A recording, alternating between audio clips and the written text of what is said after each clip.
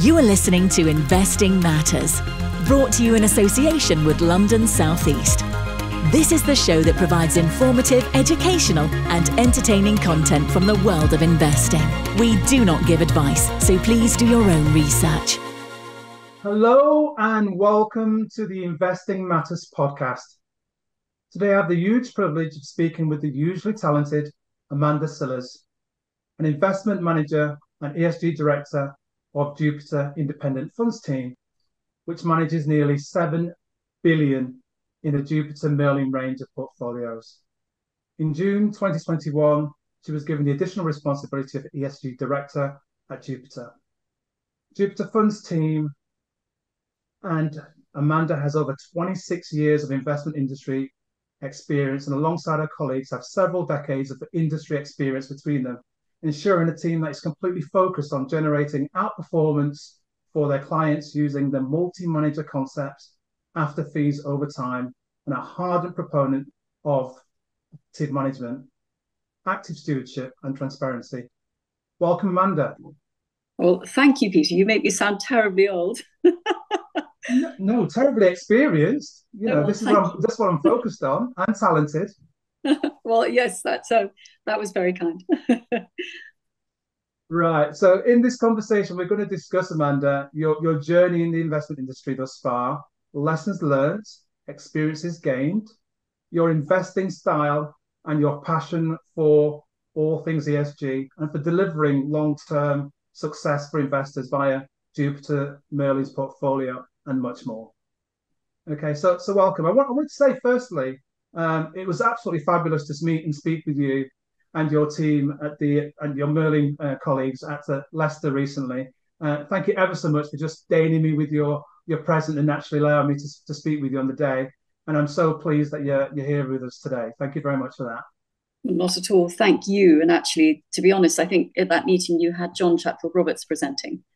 And there were three of us, and he was one, and he's a real deity. It's not me. But thank you anyway. Thank you very much. Now, I wanted to start this conversation, if I may, with you sharing with us your transition from attaining a BA honours degree in arts history to your first job in the investment industry. How did that come about, Amanda? Yeah, no, it's really unusual. I frankly never even considered finance or the city or anything like that as a career. I was always very much on the arty side.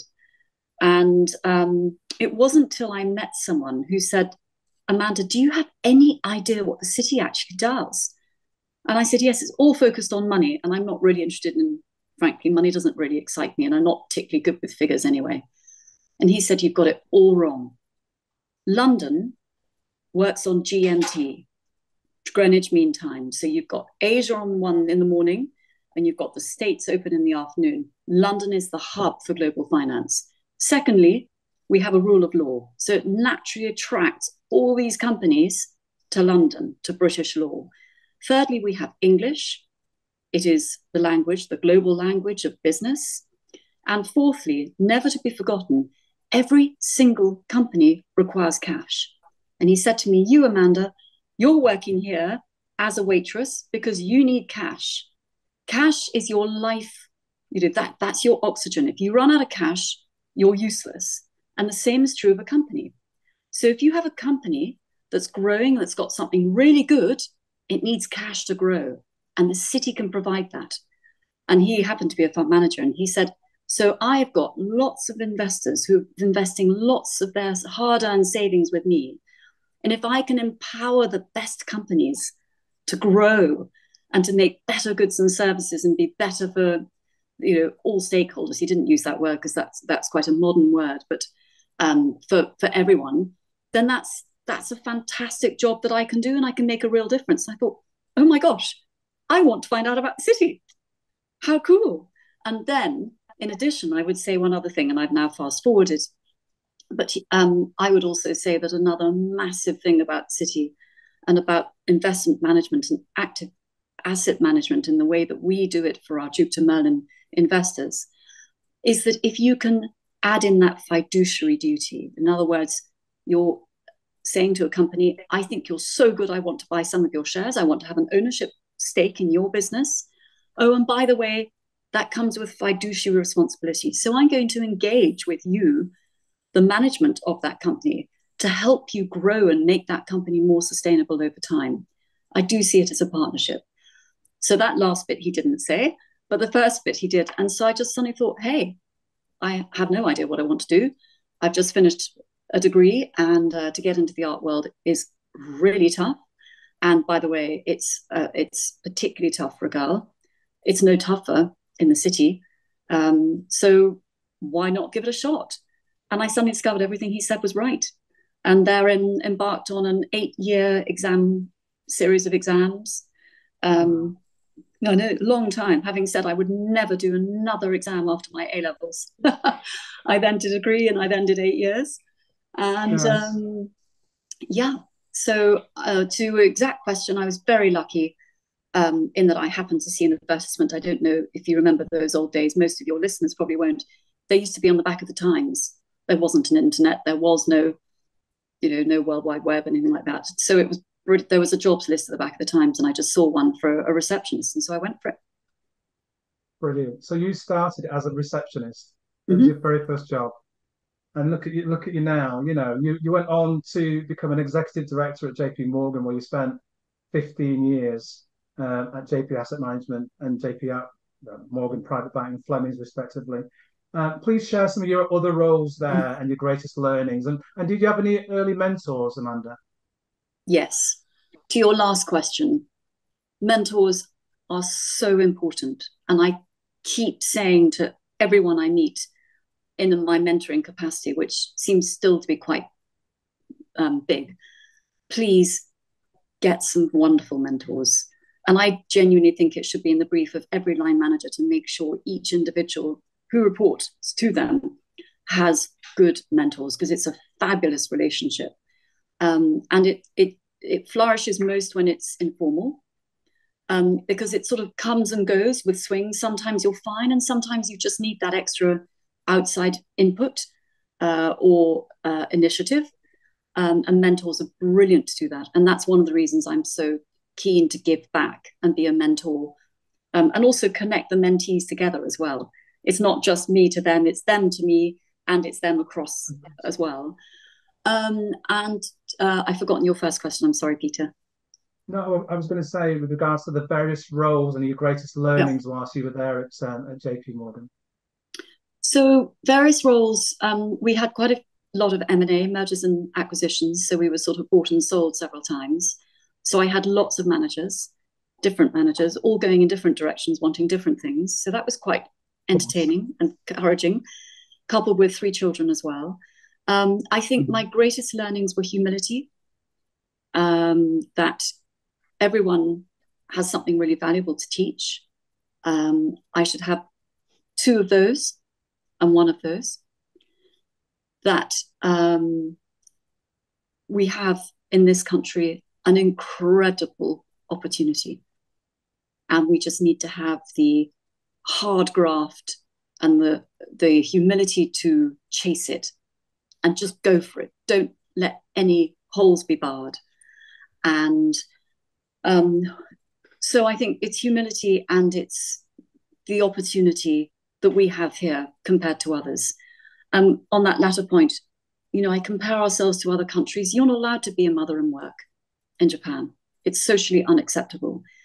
And to actually have a meaningful job, that's so rare and so special. We have a climate that we can live in and work in. We have a rule of law. We have a sensational example of service and diligence and integrity from our ruling family. I mean, look how seamless that transition was from the Queen to the King. And you look back in history, and there's blood on the streets for years. We take so much for granted. We take the fact we have water in our taps. Okay, it's costing more, but it's still there. We take the fact we've got a blue sky when we come out in the mornings. Well, I was reading that in Mongolia now, the solar panels are useless because they've got so much smog from the coal they're selling to China. It's no good. We haven't lost that yet. So I'm forever grateful and forever humbled. Thank you for that. Now, I wanted to go back a bit, if I may, because you touched on your passion for mentors and mentoring. Now, during your time at JP Morgan, you chaired the Women's Interactive Network with over 2,000 members. Please, can you tell us the importance of that role and why you got so involved in it at the time? Sure. We had 27 offices at the time of the merger of Chase, Fleming, and JP Morgan. Okay, it didn't all come together, but essentially it did. And we had a lot of women and a lot of change. And at times of change, it's a really good idea to try and get groups to cleave together and try and tackle problems in a combined and effective fashion. And the Women's Interactive Network, WIN we used to call it, had been running for ages. And I was invited to be a member of the group. And then as people sort of left, I suddenly found myself holding the can, which was a bit terrifying, actually. That often happens. Yeah, I guess so. And so we used to probably have a meeting once a month. And each of us, there was sort of 6 of us in the group, were invited a senior person to speak twice a year, essentially. So 2 meetings every year, which was a responsibility. I had to find 2 speakers every year. And we would typically find the most senior people we could and ask them to come in to all the women and to give what we called a 3 + 3 minus, which is a typical metric that you use in an appraisal in an American bank. And it was fascinating. Some of these really, really big swinging individuals, I won't use the normal word for that, came in and gave us a really candid appraisal of their careers and often career advice. So it was really motivating, actually. And to your next question, the best piece of advice I ever heard was from the chap who was head of JPMorgan Investment Bank, which at the time was a really, really big deal. And he came in and said, my biggest regret is that my daughter is a composer. And I didn't listen to her. I didn't go along to her concerts. And I'll never get that back.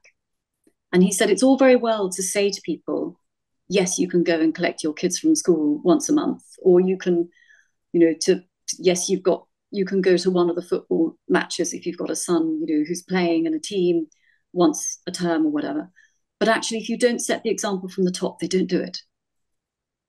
And I just thought, note to self, I'll never be at the top, but I must always remember to try and set the example in whatever it is. Because actually that's the most effective way of emulating what you're trying to deliver. That's a very good point, very well made there, Amanda. And I think you are at the top. And the fact that you've managed to maintain 26 years in the industry and raised 3 children who are equally, doing very, very well at their pursuits, that's success in itself. So very, very well done. Well, you're very sweet. My greatest achievement actually is having a wonderful husband and keeping him happy. And to your last point, I struggle to get my 18-year-old out of bed at times, but there we go. It's not straight success, I can assure you. 18-year-olds often have that difficulty indeed, yes. And then you struggle to get them out of bed as well in the mornings. Yeah.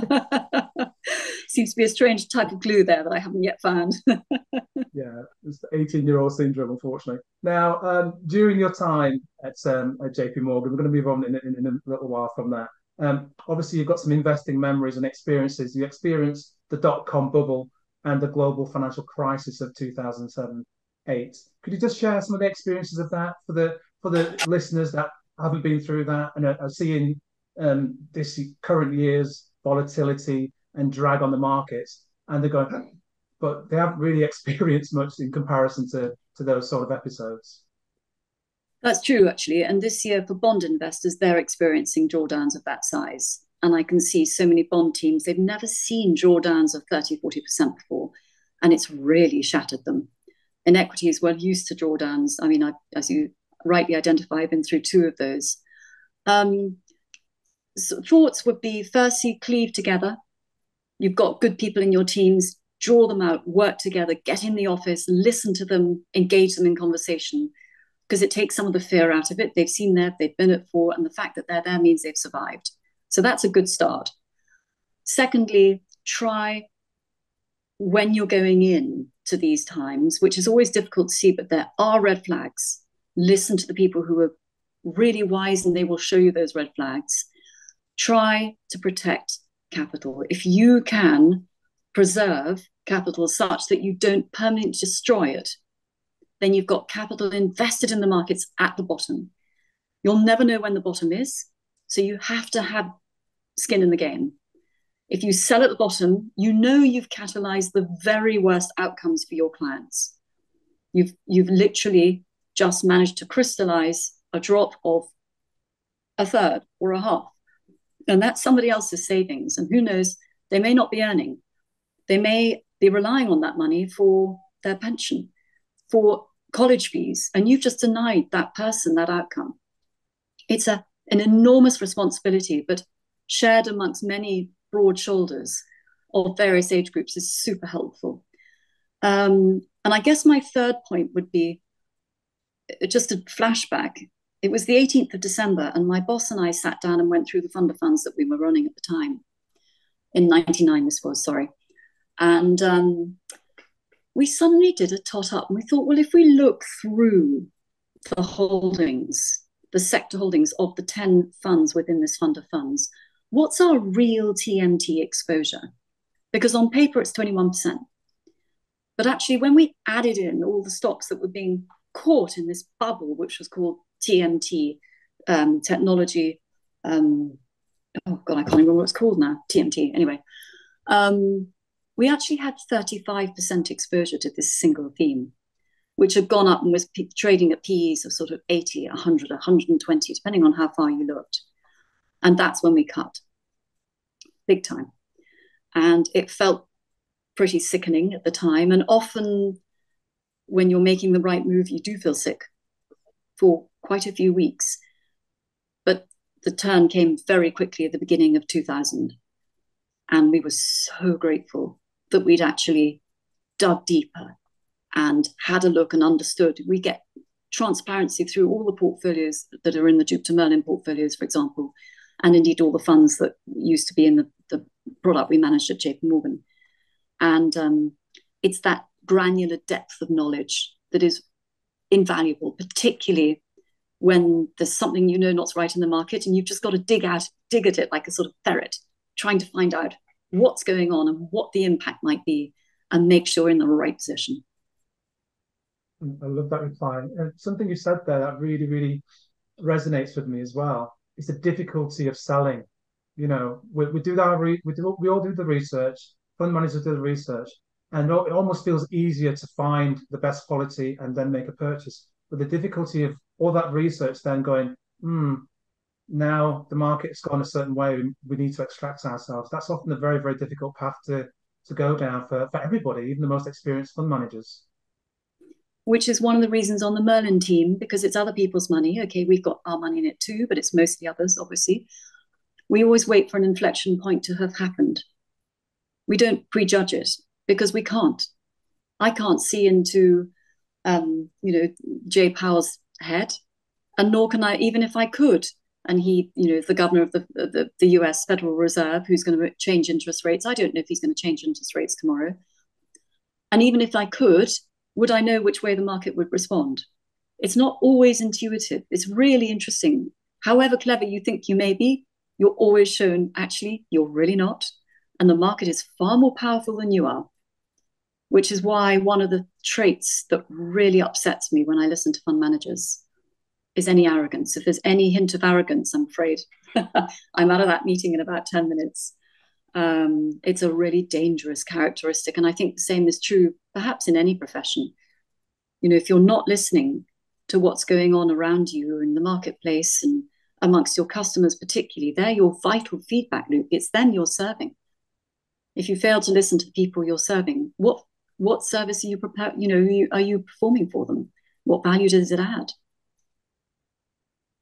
Very good point. I'm going to be touching on characteristics and traits a bit later on. I want to speak now, if I may, with regards to your 15 years at JPMorgan, and then you joined Jupiter in 2011. Given how vastly qualified and experienced you were already, what attracted you to Jupiter at the time, Amanda? So you're so sweet. I didn't consider myself to be vastly qualified at the time, but this team have always been the best. in fund of funds. They used to be a triumvirate of three, and they very much sat on a pedestal. So all the sort of conferences I used to go to and the peer group, they were seldom there because they were so busy. And if they wanted to see anyone, they would literally pick up a telephone, and any manager would be there faster than the taxi could drive. Literally. So to try and get into their front door there were the queues all the way down the street. Why? Brilliant. Because they delivered to their clients in a transparent, simple, effective after-fee revenue stream that satisfied their financial desires. And secondly, because they made a real effort to meet their clients. So they would have roadshows going up and down the country, meeting all their clients, their investors, twice a year. And they would write handwritten letters to every single attendee after they came. And to give you an insight, when I joined in 2011, we were having 1,000 people at every roadshow. And you met us at one of those roadshows. So you know exactly the type of forum with sort of 30, 40, 50 people. And they would write after every single roadshow, seeing 17 different venues. So it was that connection with the individuals. They understood the privilege and the responsibilities they were carrying by being entrusted by these people with their precious hard-earned savings. And I think it's that link. I wasn't dealing anymore with a piece of paper which had a pension scheme figure on it. I wasn't dealing with trustees who were arm's length from the members of a pension scheme. It was actually the hands-on. And I can tell you, Peter, you would enjoy this particular story. I was in Exeter about 2 years ago presenting. Actually, no, it was 3. It was just before the lockdown. And this wonderful chap, don't ask me his name because I have a memory like a sieve from names unless they're actually managers. And he came up to me and he shook me warmly by the hand. He said, "Amanda, I'm so excited. I've just had my first grandson." And I said, "I'm overjoyed for you. How exciting." And he said, "Yes. And he's already an investor in Jupiter Merlin Growth." And I just thought to myself, okay, so my time frame has now gone from your lifetime, which is probably another 20 or 30 years, to probably 90. I'm not going to be here in 90 years' time. How am I going to service that little boy effectively? It was so it's a hugely special place to be. It's a huge responsibility when you're not working with an incredible team, and that's why I wanted to work with the team, because they are the best. Great product, great team, great house, and it still is. So that's great. I've met them, and yeah, it's a fantastic team. Now, the team manages nearly 7 billion under assets and management for Jupiter Merlin. The range of portfolios. Please, can you give us an overview of the team, the structure, and its philosophy? You've touched on a little bit of it there as well, and I'm sure that still, continues on. Okay, lots of questions there, Peter. So I'll try and touch on each one briefly. The range is 6 portfolios, each with a different risk-reward profile to suit everyone from grannies through to that little boy. So different ranges of risk. And therefore they have a different composition of fixed interest, equities, and other assets. Philosophy is the only person who matters is the clients, and that if we do well by our current clients, hopefully we'll attract future clients. And we do that by delivering an after-fee revenue and return profile that allows those individuals to not diminish the real spending power of those assets. And what do I mean by that? What I mean is that if you could invest a certain tranche of money, I think our average investor's got about 25 or 30,000 pounds with us. Okay, one has got 100 million, we know that, but the average is about 25 or 30,000. And we know that if we can, over time, increase the value of that money after fees, then hopefully they can achieve their own financial objectives, which gives them surety. And that's really valuable. And so we try and do that by adopting a robust and repeatable investment process, whereby we have a look at the world and say, okay, these are the things that are going on at the moment. So, for example, an easy one, we've got rampant inflation. So in an inflationary environment, which asset classes are likely to outperform and which are likely to underperform. And therefore, we try and skew the portfolios to the asset classes that are most likely to deliver a positive return, and take assets away, remove money from the asset classes that are going to underperform. Easier said than done. And then over time, we have, I think, a perfect combination of, you've got our team of 6 people who are focused on this. We live, we breathe, we eat this. This is our passion. This is our day and job, is to serve those clients. But you've also got the underlying managers, and they're good. They've got a proven track record of outperformance. So from your perspective, if you, Peter, are an investor, or anybody else listening, you've got an insurance policy, actually. And you always pay a little bit money for insurance, but it's worth it when the rain comes. So the insurance policies that you've got us overlooking, and this is what we've done for the last 21 years, and we've got a track record going back that long. But even if we get it wrong, which we do, all the other underlying managers, of which there are at the moment typically 13 or 14 funds within the portfolios, they won't all get it wrong. And I think that's that allows me to sleep at night. It's one of the 2 things that allows me to sleep at night. The other one is that we're not in passives. We're not in structured products. We haven't put any of the money into derivatives. We know what we put other people's money into. Whereas with so many other products, they're really complicated and they're really confusing. If I don't understand them, how on earth are our clients supposed to understand them, yet alone often IFAs who are explaining them to clients? Well, if it's fiendishly complex and leveraged, and you just never know what's coming next. The markets are quite difficult enough already. And your last question was to teams. So Algie, John, and Pete were the triumvirate. They were the 3 musketeers who nobody could touch. Pete, bless him, he retired actually about 6 years ago now, but he's still a consultant. And actually, I think Algie and John have got lunch with him this week, if I'm right. He lives up in Yorkshire. And so they just travel north because they all live out quite a long way out.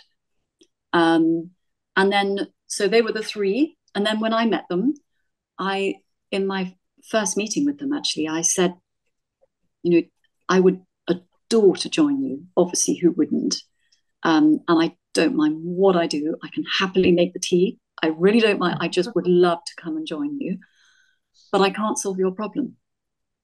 And these lovely triumvirate looked at me slightly askance and said, well, what's that? And I said, well, I'm not dissimilar in age. We're all roughly the same age. And hey ho, the next thing I heard, they were taking 2 of us. Yay! So here came David, and David is now my boss. He's fabulous, incredible guy. And he is now co-head with John, which is brilliant.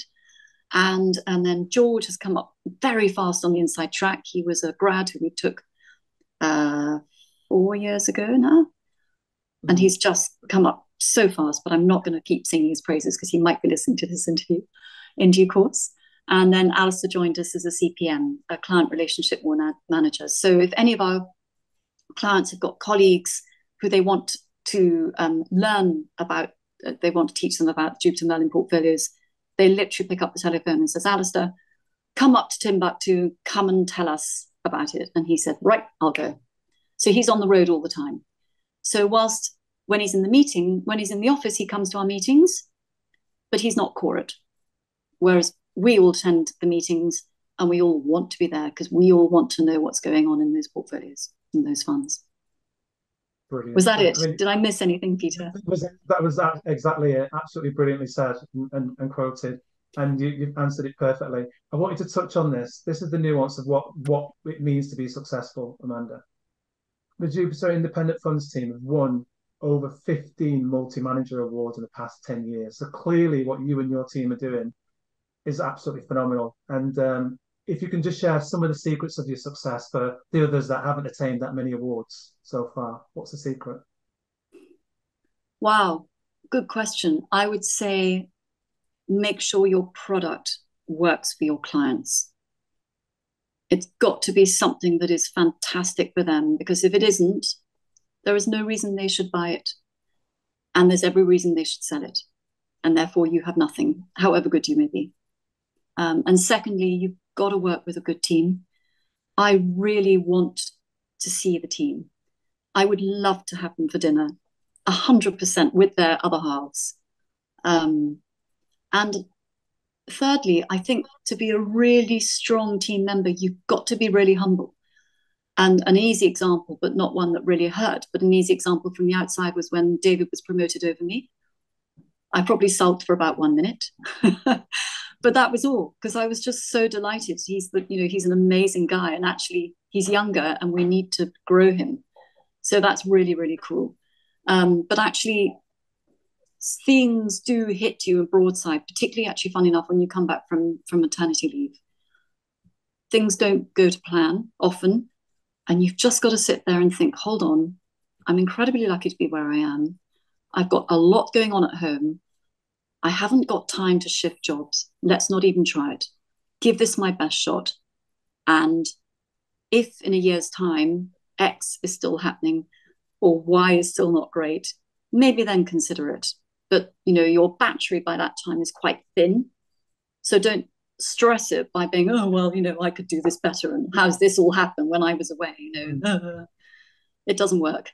So that would be probably my messages to other women. Brilliant, brilliant. Now, I wanted to touch on this because it's quite clear that you and your team continue to find talented individuals across the portfolios that have a long-term ability to add value and beat the market. And you touched on characteristics earlier of which ones you would avoid.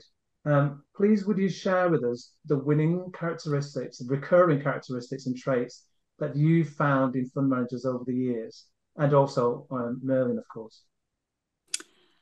Yes, with pleasure, Peter. Although it's an inexhaustive list, there's an awful lot, which is why having really strong cognitive diversity on a team really helps. But I would say at the very top of that list is a really robust investment process. Secondly, I would say portfolio construction is critical, and it's very frequently overlooked. And what do I mean by portfolio construction? I mean having the right percent within a portfolio of a portfolio in a certain market or fund. So thirdly, if you find a manager who's got a really consistent investment process, really strong portfolio construction characteristics, an amazing team, because one person is never a good thing. You always want a combination of great minds. Then from our perspective, what we can do is we can hold a fund for a long period of time and then just sort of increase it when the time is right for it and decrease it when it's not. So, for example, Fund Smith, which many of your viewers will know is a top performing large cap growth concentrated portfolio run by a very charismatic and successful individual called Terry Smith. It was off the charts. It delivered fabulous returns for our clients for many, many years. We invested with the strategy when it was, I think, 200 million in size, and it's now 24 billion sterling. And we held an awful lot in that as a percent of our portfolios when the market was rising, and it was being led by that type of style. But then when we had the vaccine news, which from memory was November 2021, when we suddenly had that news that we got that vaccine, which was fantastic, we recognized we were in a new growth cycle, and we switched into values. So we reduced down dramatically that exposure. Now we still have small exposure to that portfolio. We still believe his investment process, everything that, they are doing what they're saying on the tin, but it's the wrong time to own that style. So consistency of style really helps. But there's so many other things as well. You've got to find ultimately a team that wants to win, a team that's really hungry but not greedy. If they're greedy, they'll take too many assets. If they're hungry, they'll work at it all the time. They'll think and breathe it. You're walking down the street and you see a sign and think, oh, that links back to that. Yes, that works. So maybe that'll have an impact on that investment, sort of thing. So there are lots and lots of different characteristics. And each member of our team is looking for something slightly different. But that's great, because when we all reach the same decision, we can put more money behind it. It's a more robust decision. Brilliant. I think that goes back to this nuance that I keep seeing repeated over again, the importance of diversity of thoughts, to have that sort of balance across the team where everyone's looking at things slightly differently, but you come out and find the gems that way. So Amanda, talking about shrewd moves, during 2021, yourself and your team made a very bold, and it turned out a very shrewd move by exiting Chinese equities. Do you recall what red flags, sorry, I couldn't resist, you and your team were seeing at the time that led to that change of investing strategy? Yes. To be honest, we'd been bridling with it for quite a long time. We are increasingly and intrinsically more and more concerned about the E and the S. And I'm not going to use inflammatory language because it's not helpful, but let's put it in really mundane language. Their track record from an environmental and a social governance led a lot, I don't know how to put it politely, was not great. And the final straw was the Common Prosperity initiative that President Xi announced, and within 3 days, which included a weekend, I can't remember the figure, but it was billions and billions of RMB, Chinese renminbi, have been divested from companies by their founders and their owners and the agents, the management of those companies, and invested in social projects, schools, hospitals, a whole series of different things, which from a philanthropic perspective is very laudable, but from a governance perspective is just highlighted to us yet again that Chinese companies are required by law to prioritize the will of the CCP. And the state-owned enterprises have to have 1, if not 2, members of the CCP on their board. And the state-owned enterprises, we know, a huge percent of the index, and indeed they're very, very big heavyweights within that index. The social contract in China is that you need to do as you are told. You don't ask questions, you jump and say, how high?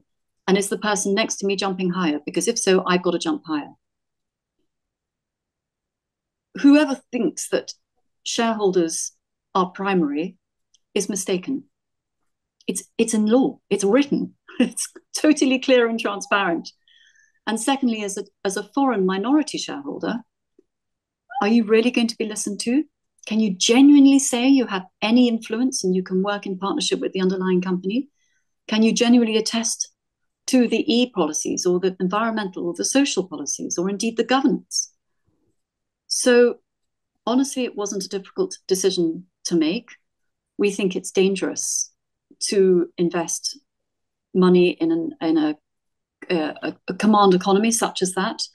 And if anything, actually, it's been very interesting to watch the ramifications of the war in Ukraine, whereby one needed, suddenly Russian investments became uninvestable and you couldn't withdraw your money from them.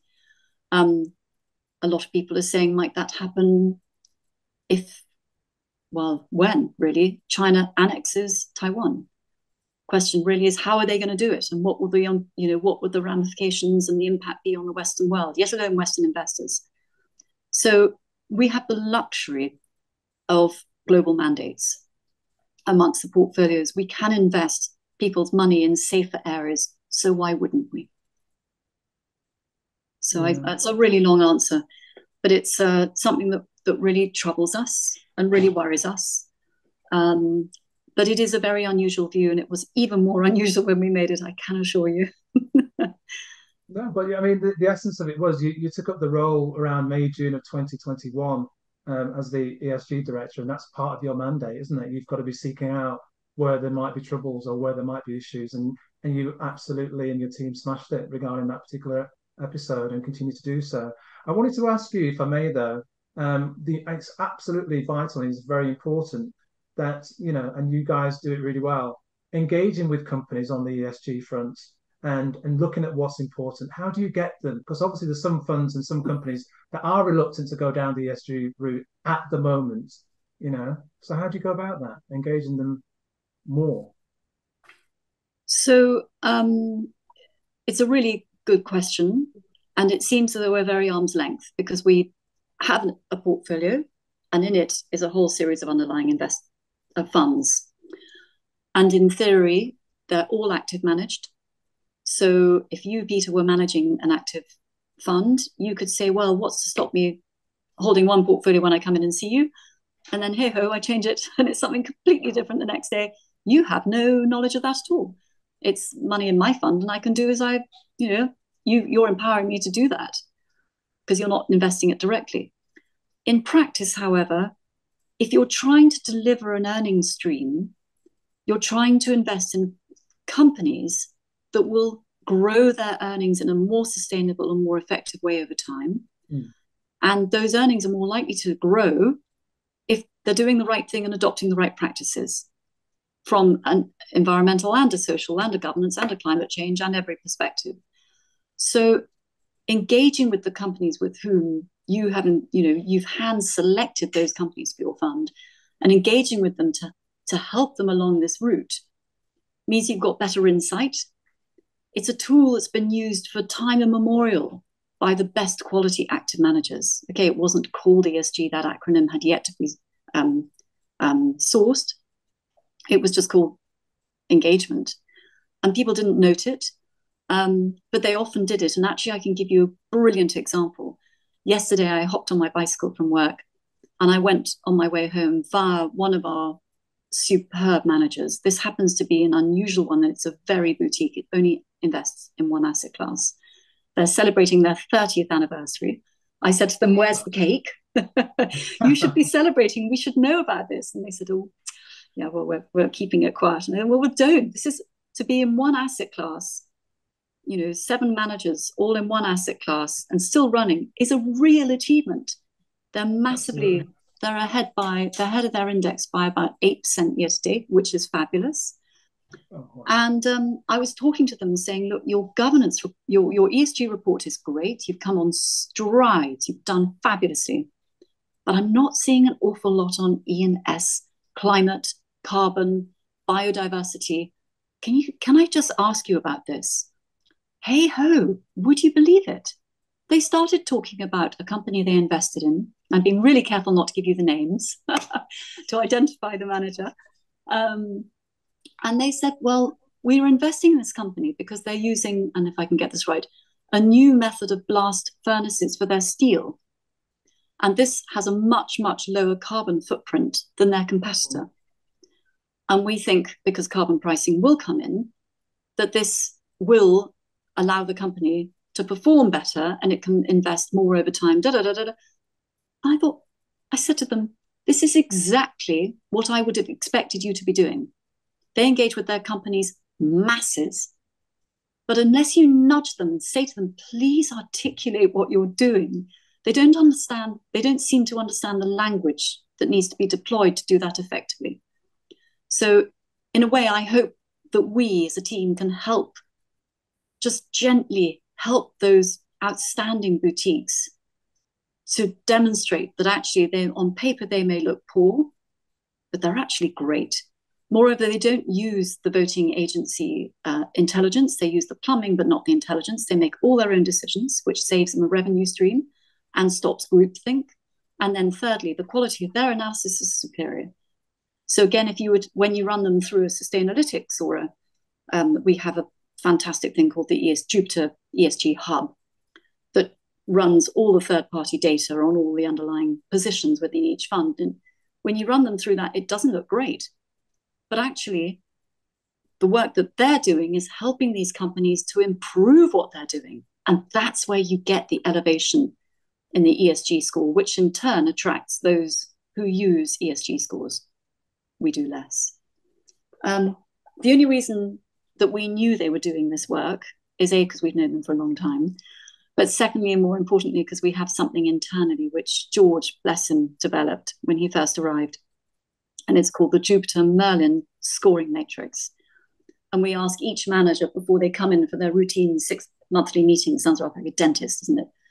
And we go through each tooth and have a look and see how the fillings are positioned, and is this one a little bit wobbly, or is that company a little bit wobbly? And we also ask them, well, when did you last have that filling inspected? When did you last engage with that company? And what were you asking them about? And how much of that company do you own? And what was the outcome of that engagement? So we hold them to account to demonstrate positive outcomes from their engagements with companies. And that, I think, is what ESG should be about. It's not about exclusion. It's not about following distant third-party analysis, be it the voting agencies, be it Sustainalytics, MSCI, all the other agencies. It's about hands-on, active stewardship that really makes a positive difference over time, on occasion. It's tough to do well, but when it works, it's really cool. Brilliant. I've got 2 questions that attach to what you've just said. I'm going to just cut these very, very quickly now. And please share with our listeners the difference between highly rated ESG stocks and improving ESG stocks, and why there tends to be an outperformance of the latter group. And you touched on it a little bit there regarding the scores regarding certain companies. I'll give you an analogy, Peter. In a classroom, you're the teacher. If you engage with the kids who are sitting in the front row, who are listening already, and whose work is exquisite, how are you going to lift up the whole class? You're not, massively. You'll just lift up those few. If you manage to engage with the guys who want to be at the back of the class, who are highly disruptive, who cause chaos at the first opportunity, the whole class will do better. But the uplift you get from those individuals is far greater. Brilliant. Read that. Fantastic response. Thank you. Now, the other aspect you touched on there as well, briefly, Amanda, if I could ask you to discuss the irrationality of exclusion, I think is how you and your team phrased it, with regards to sustainable investing, often focusing on what is good today and not necessarily long term. Yes, there are so many facets of this. I'm trying to think how to do it how to cover it in a couple of minutes. Firstly, go back to the analogy. If you completely ignore those kids, they will fall out of the bottom. They will end up being school leavers, and 40% of prison inmates are kids who are excluded from school. And the same is true as investments. If you exclude companies, bad companies, which are held in the indices, by the way. So if you're an index investor, you're investing your capital quite happily in these rubbish, dreadful companies. But I digress. If you exclude these companies, or indeed force companies to sell off the weakest parts of them, so for example, coal is a great example, where do those bits go? Well, typically they go into private hands, state-owned enterprises, private equity, companies where there is no transparency, or there's much less transparency. They don't have to have shareholders who have to meet them because there's an annual AGM. They have to have voting. They don't have people saying, by the way, how about a net zero, this great idea of a net zero, excuse me, please, program. And, how are you showing that you're progressing towards that? What are you paying your employees when they get COVID? Don't forget, in the US, there's no sick pay. Well, there certainly wasn't pre-COVID. There's no maternity pay. Or in other countries, they just simply lay them off and don't even think about it twice. So private companies are quite an issue, because we hold listed companies to account, but there is no way to do the same and apply the same rigor to private companies. So if you exclude, you not only don't have the ability to engage and to bring on that management team, but you also you also depower those companies. So, for example, oil and gas sector is still trading at very cheap multiples because so many people have excluded them. They can't invest in the way that they would wish to in renewable energy. They have got the technical expertise. They've got the wells. They've got the people.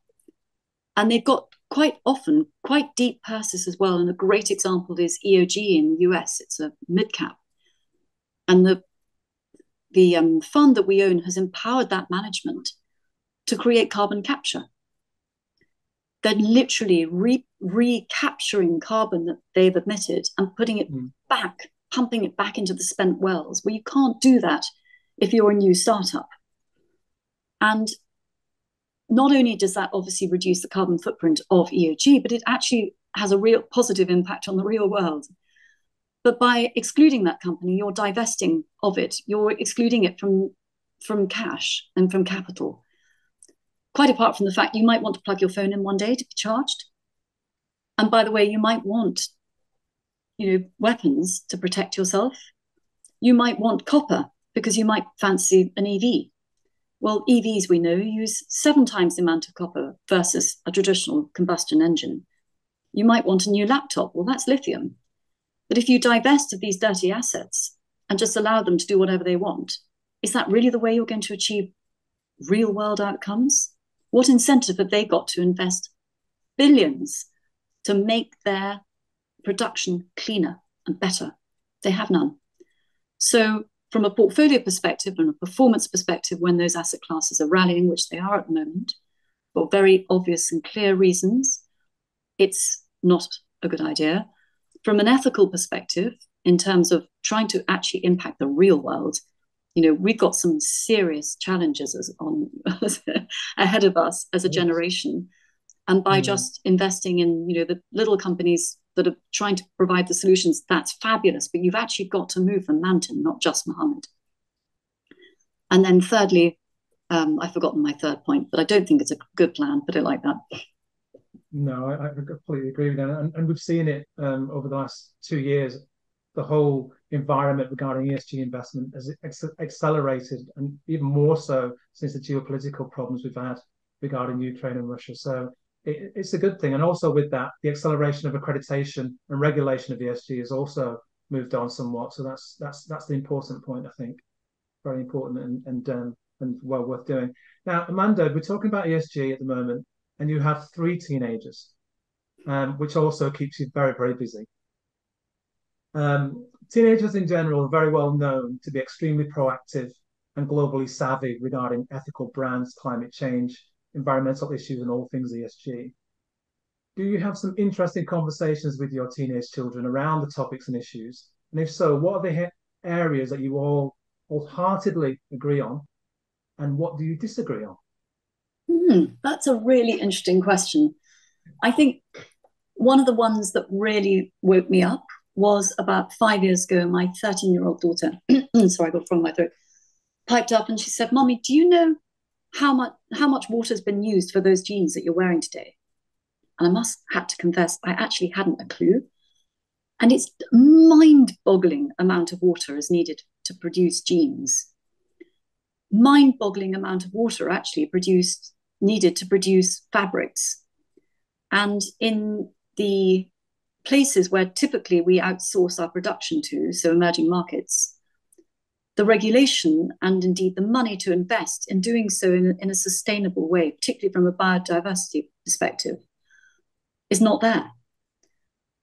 So you see rivers that are red, literally. And she woke me up to that, actually. I think we agree on an awful lot. I suppose they do sometimes call me an eco-warrior, which worries me. I say, no, I'm not. I'm not. Bad thing. So, well, maybe one thing that we're perhaps not so quite aligned on is every time you press a like, that heart thing, that uses energy. There is no such thing as a cloud. It's all servers. And I do try and say to them, guys, do you realize that the emissions from servers are actually greater than the entire aviation industry? So please, could you come off your phone? Doesn't always work. I try. Good strategy. Perhaps, yeah, maybe just slightly different tack to others. Can try lots of different routes. Plastics, yeah, they're quite good. Sometimes they throw away plastics without washing them, putting them in recycles, which annoys me. We're getting there, slow work. But on other things, they're pretty good. So, but as you rightly say, it's a symbiotic relationship. I expect you probably have children, and many of our listeners will as well. And it's a fantastic additional stream of noise, essentially. And it's really useful to know what they're thinking. And they're often ahead of us. Yes. So it's really useful. I'm very grateful for them, actually. And I often ask, when I come across teams of managers, and they're all very similar age, all very similar in the way they seem to think about things, I often think to myself, you need a teenager. You need a teenager in your group because you're missing out. I remember one group discussing LK brands. I don't know if you remember LK brands. Yes, I do. Tell me what they used to do. Just do all manner of different things, materials, clothing, perfumes, all manner of, yeah.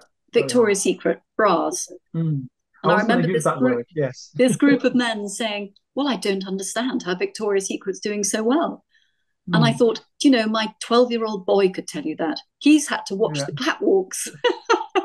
He can tell you why Victoria's Secret is doing so well. It's on everybody's Christmas list, and it's not just my children. Absolutely. And not his, by the way, his sisters. But it just made me think. Yeah, anyway.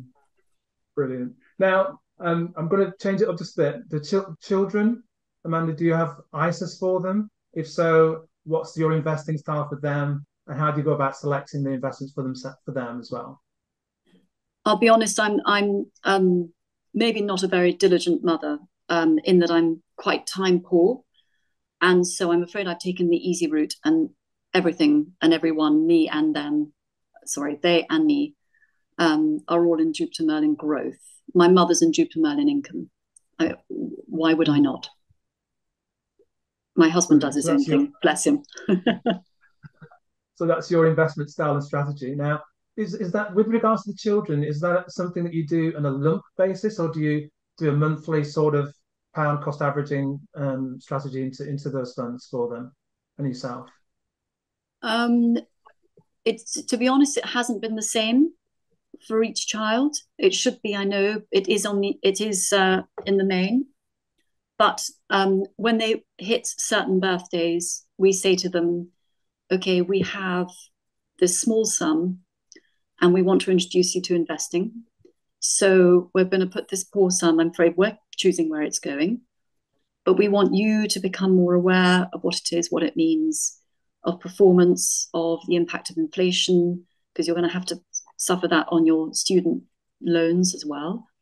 But it also has an impact on investments, and obviously they're not homeowners or anything like that, but we've used it as a way to try and introduce them to the world of finance and to looking after their own personal balance sheets. I'm spending £2 on the bus. Well, okay, that goes on your spent this week, and I wanted to buy a coffee. Well, can you afford it? Sort of thing. So teaching each child to do their own balance sheet, essentially, which again has mixed reception. But at least if they understand the theory, when they need to, hopefully they can apply the practice. Brilliant. Now, Amanda, it's been absolutely wonderful to have you on the Investing Matters podcast with me. I've got one final question with you, if you'll indulge me. And this is a fun one, so I hope you'll enjoy it. So, Amanda, you're the investment manager and ESG director of Jupiter Independent Funds team. I'm going to give you the opportunity here to grant you one wish, right? The ultimate power to change one thing for the betterment of all that grace the planet that we call Earth. What would it be and why? Sorry, Peter, you'll need to repeat the question. One wish to change what? Anything to do with ESG, for the betterment, the grace of all that are on the planet Earth. What would that be? It would be an awareness that every single person has a personal impact. Every single person makes choices, and each choice has an impact. And I think if every single person were to sit down, wake up in the morning or sit down, whatever, and think about the impact of everything they do, the world would be a very different place. And I'll give you an example. When you wake up in the morning, when you, Peter, wake up in the morning, tomorrow morning, perhaps, please could you perhaps lie in bed and think, okay, I'm going to brush my teeth. How long am I running the water for? What am I using to brush my teeth? Is it in a tube, plastic, or is it not? I'm washing. What chemicals am I putting down the sink? We all know that water isn't recycled in the way it should be. What am I putting into the oceans? And what am I using upstream to create those? Okay, I'm getting dressed. Am I wearing nylons? Am I wearing fleeces that leach? They're made from oil and gas. They're synthetics. Are they leaching bioplastics into the water? I go downstairs. What's the footprint of the food that I'm eating? The carbon footprint of it. How has it been sourced? Where's it come from? Am I eating sensibly in terms of eating stuff that's about to go off? I'm not throwing things away. What examples am I giving by what I'm eating and how I'm behaving? I plug in my phone. Did I remember to turn it off last night? So it's not being used. It's not it's not on sleep mode, because it still uses energy when it's on sleep mode. Why not just turn it off? Sometimes I forget. And the same with your laptops and tablets and anything that's on the wall, it should be switched off on the wall, because you're saving energy. We could really, really change so much for the better if we just thought a little bit about how we live our lives and how we consume. We don't have to make big swinging changes all the time. Just every little thing will make a difference. So I'd love to empower people to just be so much more careful and thoughtful about what they do and the impact of what their behaviors have. Brilliant. I love that response. Thank you ever so much for sharing that with me. Amanda Sillars, Investment Manager and ESG Director at Jupiter Independent Funds team. Thank you ever so much for kindly sharing your insights and wisdom with me on this Investing Matters podcast. It's been an absolute delight, Amanda. Thank you. Take care and God bless you. And thank you. Okay, all the best. Bye.